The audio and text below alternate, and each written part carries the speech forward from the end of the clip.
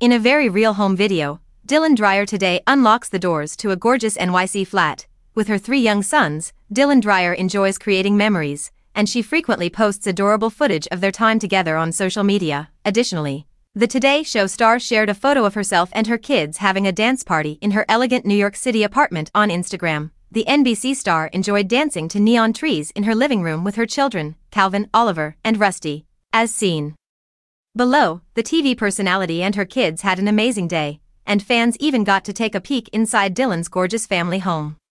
The author of Misty the Cloud has an open-concept living area with a L-shaped couch that saves space and a chic black and white print of Brooklyn Bridge that hangs on the wall. With their young children, Dylan and her spouse Brian Ficarra reside in a 2-bedroom apartment in Manhattan.